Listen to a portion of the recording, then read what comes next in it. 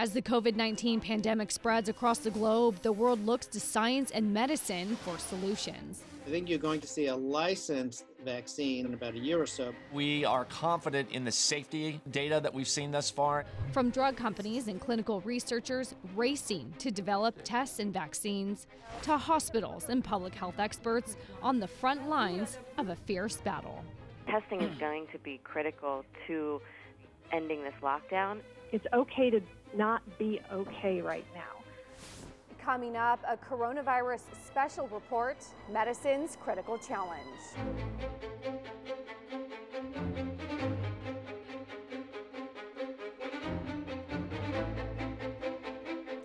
Hello and welcome. I'm Taylor Riggs. For months now, both the financial and the human costs of the coronavirus pandemic have been mounting. Every portion of the global economy has been shut down. But medicine is trying to come back and push back against the pandemic. Aggressive public health measures have been put in place, and the pharmaceutical industry has launched an all-out drive to develop a cure. Here's a look at what's been done so far.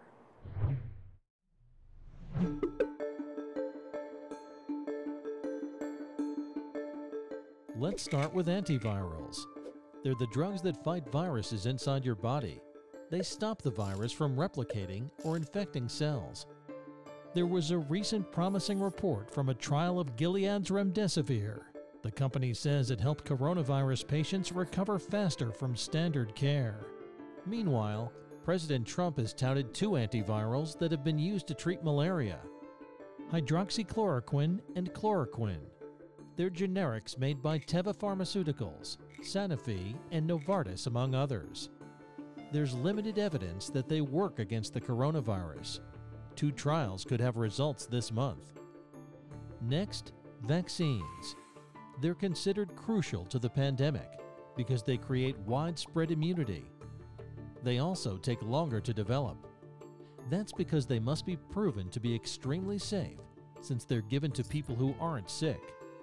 The WHO says there are 70 vaccines in some stage of development. Companies developing them include Johnson & Johnson, Sanofi in conjunction with GlaxoSmithKline, and Inovio. U.S. health officials are studying a vaccine made by Moderna. It's being tested on 45 patients, and there may be early results late this month or in early June. Finally, the indirect therapies. They don't directly treat the virus, but they help patients by mitigating some of the effects, such as difficulty with breathing or severe inflammation. Regeneron and Roche are among the companies making these drugs.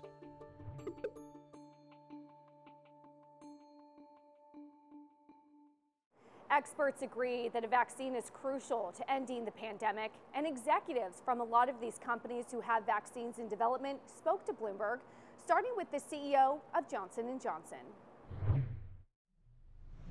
We're working with a platform, so think of it as a vaccine, part of a vaccine, where we've got significant experience in areas like SARS, things like Ebola, things like HIV. And so we are confident in the safety data that we've seen thus far. And it's already, the vector's been used in elderly, it's been used in younger children. So that gives us confidence from a safety perspective. The early testing that we've done so far, that includes a range of animal as well as in vivo testing, also indicates that we should have an active vaccine as well. But of course, we need to complete the trials that we'll be doing in humans in the fourth quarter, before we develop the final data set, that would help us make that decision at the appropriate moment. So to push ahead and push perhaps farther than we should, if you were successful in the fourth quarter, when would we have a vaccine available to people? So, David, look, what we would intend to do, again, work closely with regulators so that by late December or early January, we would expect to have some type of interim analysis in our first-in-human trials. And then at that point, we would have to take a look at that data set in its totality. I think clearly we would be also looking at how is the virus proceeding and what kind of state is it in around the world. and then make a decision. So I think at some point in the second quarter, we could be in a position, again, on an emergency basis, depending on where the pandemic is going, where there could be some access to this, and then we would expect that to ramp up significantly over the rest of the year. Give us a sense, because I know you're committing a lot of funds to production, not just the development of vaccine, but in success to be able to produce a lot of it. How big could you get? How soon, if in fact it does work? We're very fortunate in that we have a very unique production capability where it gives us the ability in relatively small containers to make very large volumes in the hundreds of millions of doses of this vaccine. Now, again, let me be clear. We still have more work to do to determine the exact yield of these particular technologies and to compare that versus the safety and efficacy data. But based upon the original work that we've done, again, we feel quite confident that we can be in the range of hundreds of millions of vaccines as we would move into the early part of 2001 with the goal to have 1 billion in place by the end of the year. We've announced today what we think is an unprecedented partnership of two of the world's biggest companies in vaccines, leaders in vaccines, with proven technologies in pandemic vaccination, whether that be Sanofi's antigen or the adjuvant that we used successfully in the last pandemic. The key of an adjuvant is that it can be antigen sparing, so you can get to producing more volumes and therefore protecting more people sooner.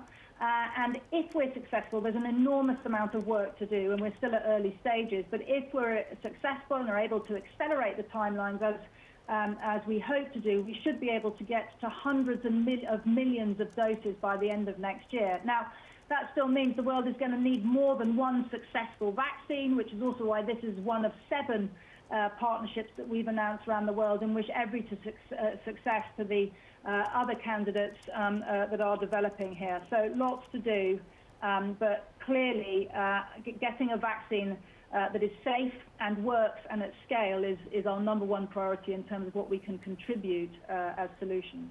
Presumably this will need to be manufactured around the world. And where does the current manufacturing facility, where do the current manufacturing facilities exist that will allow you to scale it quick enough? Well, we're obviously contributing the adjuvant here, and you're completely right. To get to an urgent solution here, we need not only partnerships, we also need a global approach. So in terms of the adjuvant side of things, would expect to be manufacturing in the US, Europe, potentially even the UK. But that's something that's under ongoing review at the moment, because obviously we have to prepare a degree of capacity at risk. And our goal, I'm sure with the multiple vaccines that will come forward from us and for others, to make sure that we can support access globally, initially to those that most urgently need it, the most vulnerable or indeed the most exposed, but also make sure that we have access not just for developed economies, but for some of those developing economies that are going to be very hard hit by this and often with more vulnerable healthcare systems. So how far are we realistically from a vaccine? We're hearing early next year. Is that the soonest? So I think that question is when we'll get to a licensed vaccine that will be delivered for everyone. I think that what you're going to see after the phase 1s is groups move into the phase 2 part and move towards efficacy trials. And I believe you're going to see that data sooner, of course, than you'll get to a licensed vaccine. But if we use an example of another vaccine that was developed during an outbreak, the Ebola vaccine that was developed in West Africa, once that got through its small efficacy trial and showed it had some efficacy against infection, it was then deployed rapidly as part of its development towards licensure in important and at-risk populations. And we kind of had an idea then it was somewhat effective, and we now were actually using it as a tool while it was moving towards that licensure.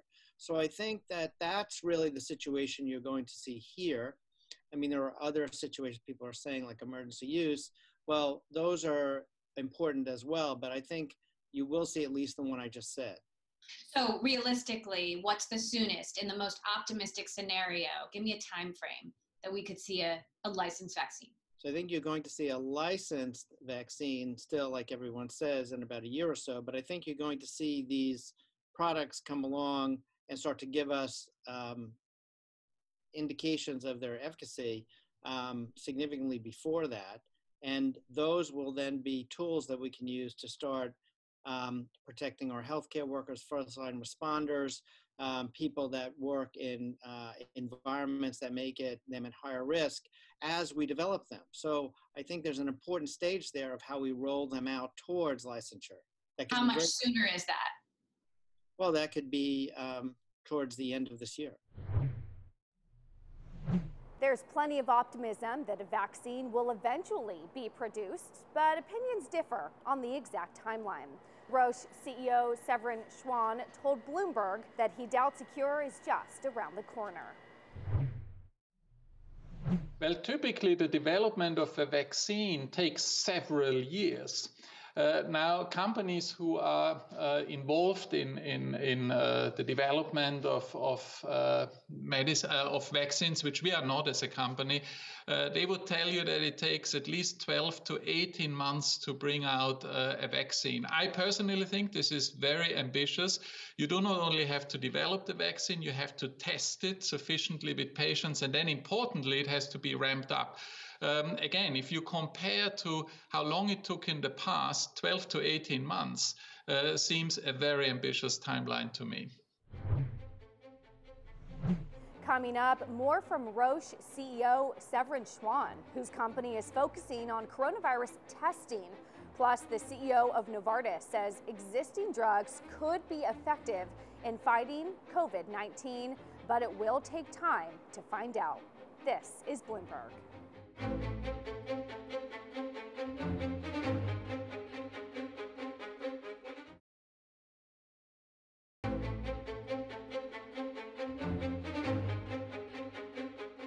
Welcome back. I'm Taylor Riggs, and this is the Coronavirus Special Report, Medicine's Critical Challenge.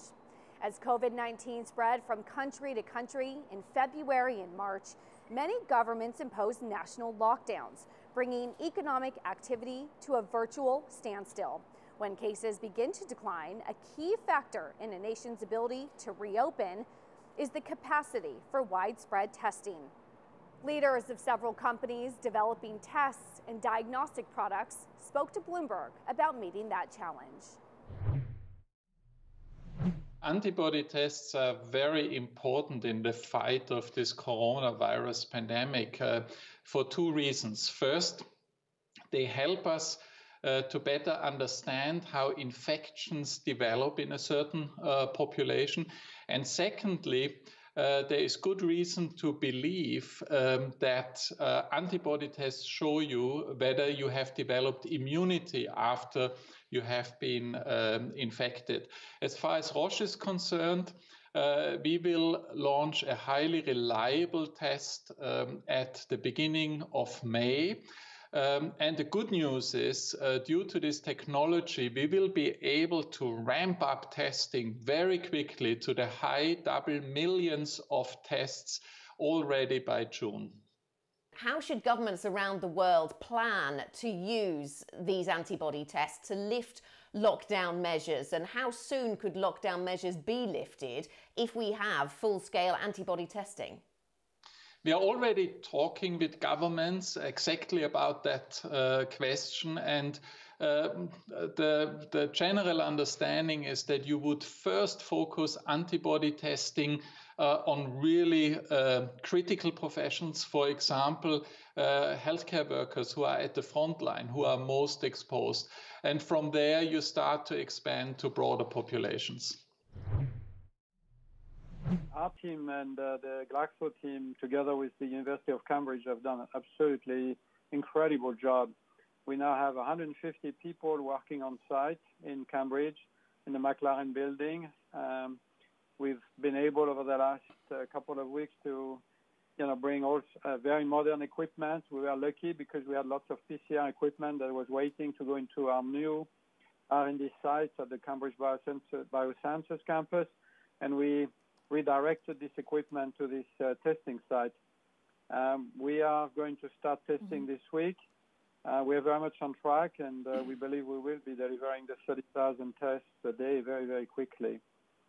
We are actually sourcing, maybe if I can add, sourcing the kits. What are the unexpected challenges in this? Yeah, no, actually, we do trust the test. I was going to say we are sourcing the kits from a British company, a UK-based company, and called Primer Design. And so we are very much working with them. The test is validated, of course. We've just gone through accreditation by the NHS. As a new lab, you have to be accredited. And so everything is very much on track, and this viral testing will actually work very well, we believe. We have equipment that is very modern with a very high throughput, so we think we can really deliver those tests very efficiently with this new equipment and the people we have on site.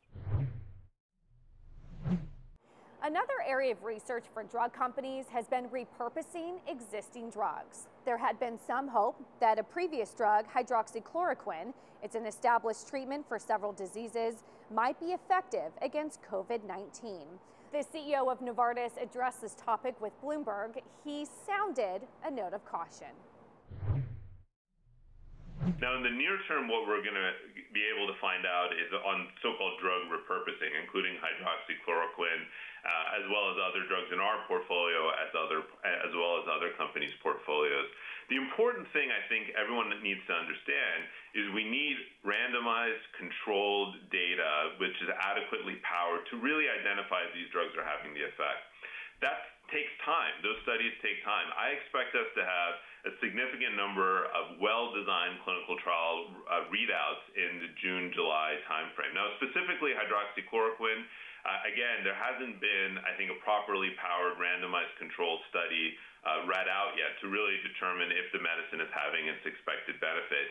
We ourselves are running a study, powered large-scale study supported by the U.S. FDA in the U.S., and then we're supporting about 13 investigator-initiated trials, which are much larger, to look at the medicine in a variety of different settings. We're also doing studies on Ilaris and Jakavi, two other of our medicines, as well as a range of other drugs through investigators.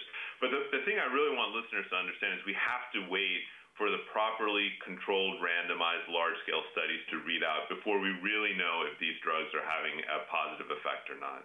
Okay, so we need to wait for the results on those. In terms of the vaccine, and I know that nobody had a crystal ball on this, Vaz, but in terms of the vaccine, we've spoken to some health bosses who say, look, expectations of a vaccine this year are that's just too much to expect. Do you think it could come this year? I think it would be an astonishing feat if we were able to get a vaccine already out by this year, given that in my own experience spending decades of working on vaccine, the R&D and distribution, it does take many years to get a safe, highly effective vaccine. I think what gives me hope right now is groups that are working on vaccines are leveraging safe technologies. Of course, in the UK, the Oxford group, but there are others that are trying to leverage safe technologies to accelerate the ability to use some of these vaccines. Could we have vaccine use in a controlled setting in clinical trials? Certainly. I think broad-scale use, we have to wait for the data to really determine if we have a safe, efficacious vaccine. And that typically, even in an accelerated timeline, would take 18 to 24 months. Still ahead, a view from the front line of response to the coronavirus. Expert insight from Johns Hopkins next. This is Bloomberg.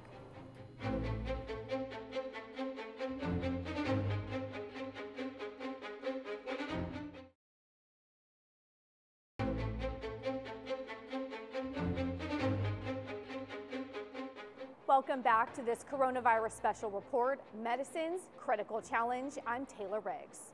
Bloomberg has developed a unique partnership with a leading authority on COVID-19. Johns Hopkins has been leading the international response to this pandemic, and every day we get insights from experts on public health, infectious disease, and emergency preparedness. Here are the highlights from some of those conversations. emerging markets have been hit very hard by the initial phase of the crisis. We've seen massive outflow of capital from most emerging markets repatriating in the United States. The COVID epidemic is just picking up in emerging markets. As we know, it lasts for about 4 months, and the peak is for 2 months, and emerging markets are much less capable of absorbing the health dimension of the crisis. They will be put under extreme strain, and we expect to see unprecedented decline in economic activity and possibly widespread financial damages. Testing is going to be critical to ending this lockdown, and then you link that testing with quick access to care, contact tracing, which is identifying people who had contact with people who are sick, and making sure that they stay isolated or quarantined if they're not sick until they pass their possible window of getting others sick. Those are the key measures for sure. What part of the testing steps, plural, is the one that's the constraint? What's the thing that makes it so it's so darn hard to get tests done in this pandemic? I think basically what happened is we had a not so great strategy, and then we executed that strategy in a not so great way, in a poor way, and so we were starting from behind from the get-go, and so now we don't have sort of this systematic approach to testing. It's a patchwork across the United States, and people are making their own decisions. They're working with what they have to get people tested, but it's not systematic, and no one has visibility on the whole system.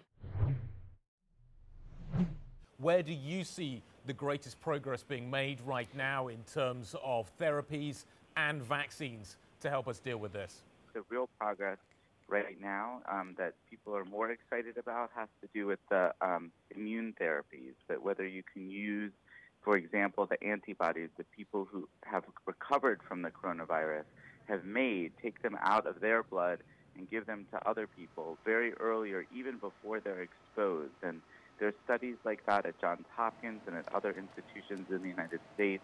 There's some promising data that has come out of China, but a lot more evidence is needed there too. So I'm hopeful, because so many people have recovered from the coronavirus, that they can be donors and other people can benefit. We have many who are really maintaining an optimistic stance, and communities working together or providing whatever they can to fight this virus. We're also seeing increasing conflict and voices of those wanting to move on, to open back up to businesses. And bolstering each other will require actively caring for ourselves and each other, continuing to advocate for increasing supplies, increasing testing, supporting our leaders developing vaccines. But it's okay to know it's okay to not be okay right now. Continue to reach out to others from a safe distance. Take advantage of our electronic devices to connect, and really watch out for our friends, our families. Look to spiritual advisors, therapists, and it's okay to breathe. It's okay to cry, and to keep moving forward. That wraps up our special report, Coronavirus Medicine's Critical Challenge.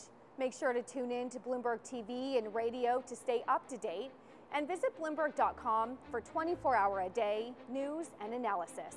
We do wish you good health. I'm Taylor Riggs. This is Bloomberg.